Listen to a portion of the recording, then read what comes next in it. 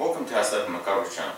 During the previous video I explained how the mass airflow sensor and the MAP sensor affect the way that ECM changes the fuel mixture injected by the fuel injectors.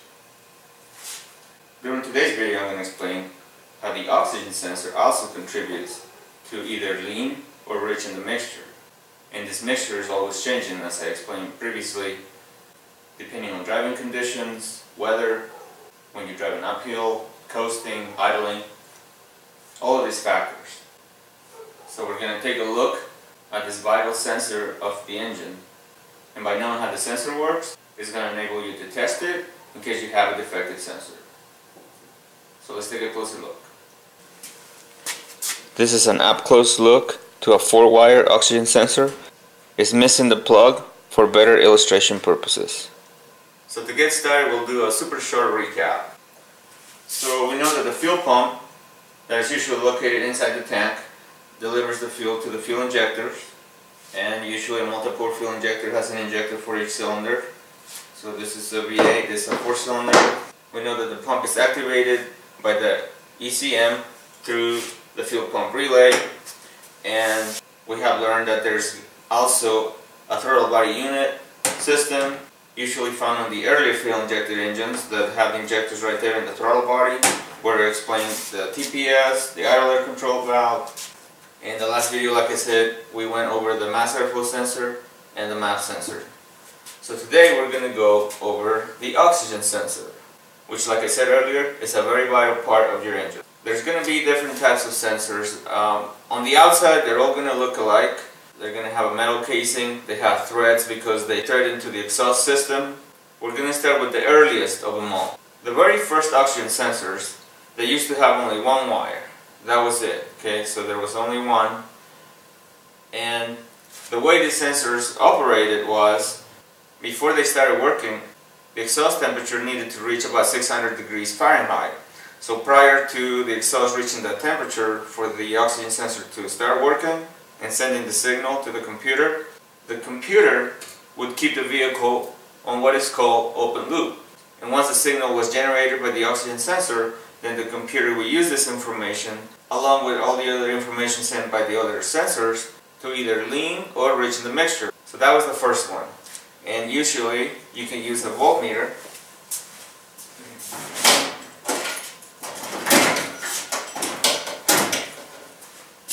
Any digital voltmeter will enable you to test the oxygen sensor operation. So what you would do is, so you would connect your leads to your voltmeter.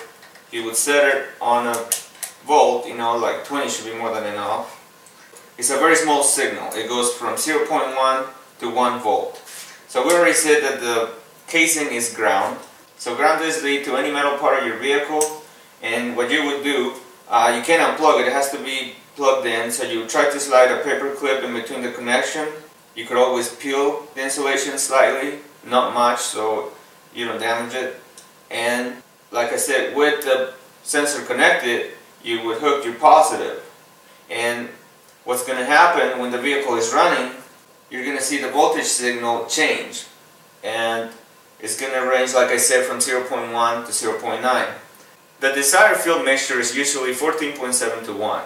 So when that desired mixture has been reached, usually the voltage is going to be about 0.47 volts to 0.5 volt.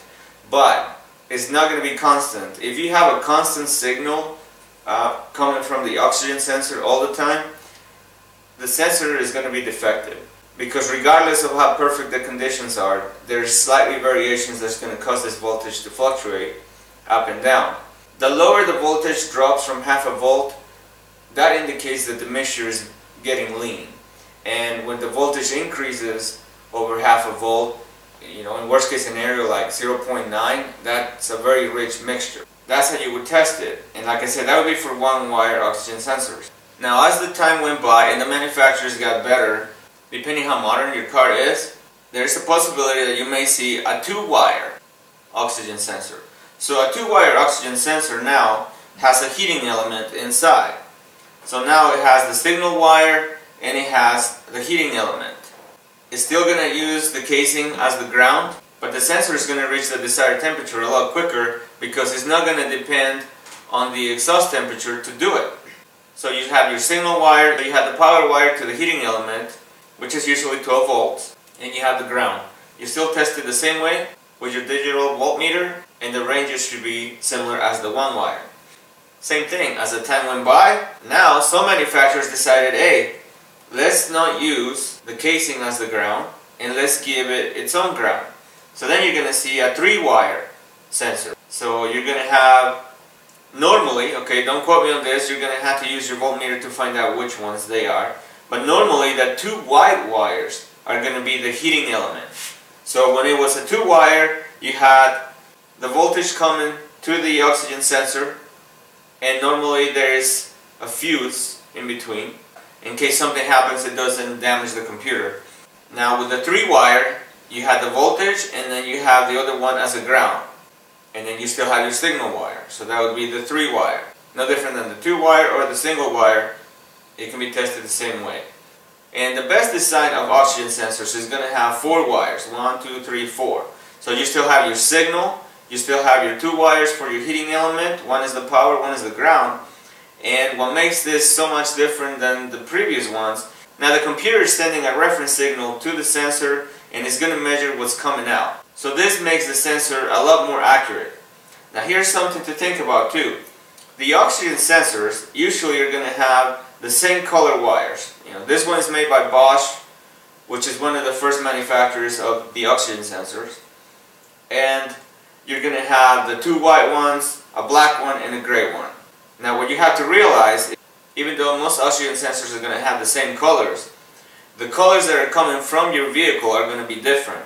So where they connect together, you're going to see that the colors from the wiring harness of your vehicle do not match the colors of the oxygen sensor.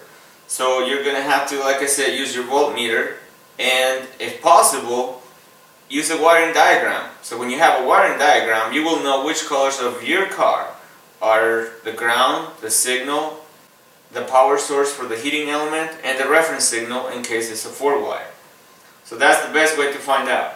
So a very short recap, oxygen sensors are threaded into the exhaust system. Here's another important thing to know. Earlier vehicles usually had just one oxygen sensor, the one that had only 1 wire. Usually you only saw 1 oxygen sensor in the entire car. Later on, you started seeing 2 oxygen sensors. Let's say if it was a V8 engine, you have one for each side.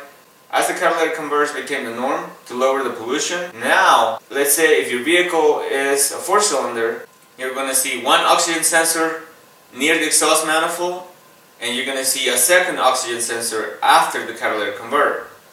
If your vehicle is either a V6 or a V8, it's going to have 4 oxygen sensors. You're going to have 1 oxygen sensor for each bank, which usually they're called bank 1, bank 2, and the one closest to number 1 cylinder is going to be called bank 1, sensor 1, and the one closer to the other side is going to be called bank 2, sensor 1. So those are the ones closest to the exhaust manifold.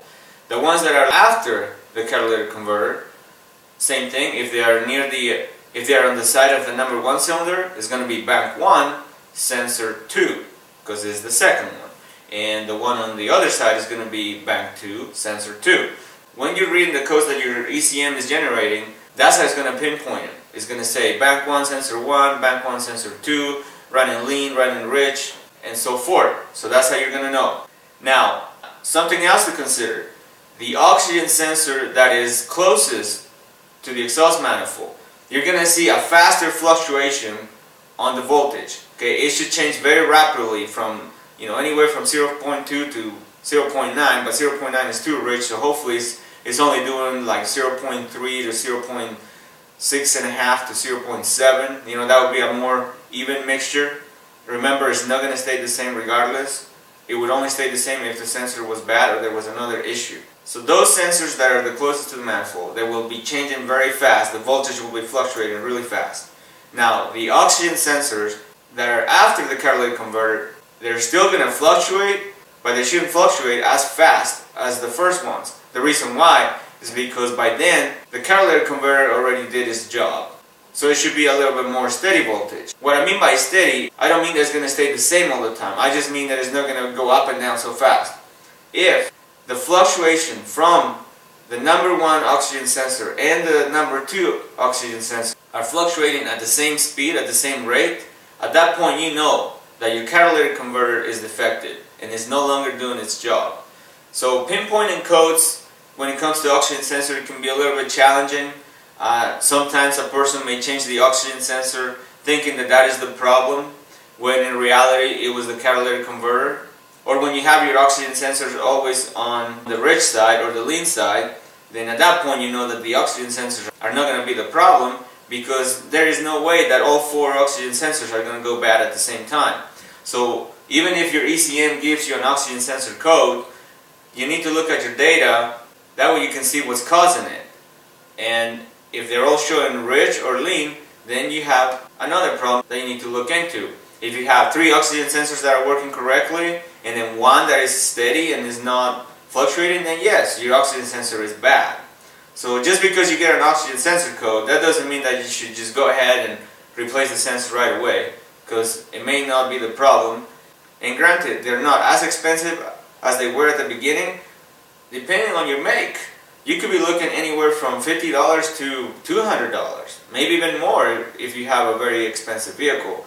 So gambling with that kind of money for no reason is not going to be a good thing. And the purpose of this video is just to give you some information of how they operate, that way you can understand them. So how do the oxygen sensors affect the fuel mixture? Well, very simple. So just like I said, if all of a sudden the voltage starts going up, over half a volt, that indicates a rich mixture. So what the computer is going to do is going to change the pattern of the fuel injectors, that way there's less fuel injected. Same thing, if all of a sudden the voltage drops below half a volt, the ECM will do the same thing. It's going to change the pattern of the fuel injectors, and there's going to be slightly more fuel being injected. Now you got to realize that all these changes are happening in fractions of a second, and that is the reason why the fuel injected systems outperform the older carbureted engines. Because the old carbureted engines, they were not able to make those changes so rapidly. So that's why the modern electronic fuel injected vehicles enable the engines to last so long, because there's a lot less carbon buildup, there's a lot less fouling of spark plugs due to the good mixture. And remember, the desired fuel mixture is 14.7 to 1. This is going to conclude today's video. I'll be explaining how the remaining sensors work on upcoming videos, but for now you should be starting to get a really good understanding of how the complete electronic fuel injection system works, and now you should be understanding why it's so efficient and why it's so desirable. So thank you for watching today's video, and we'll see you next time.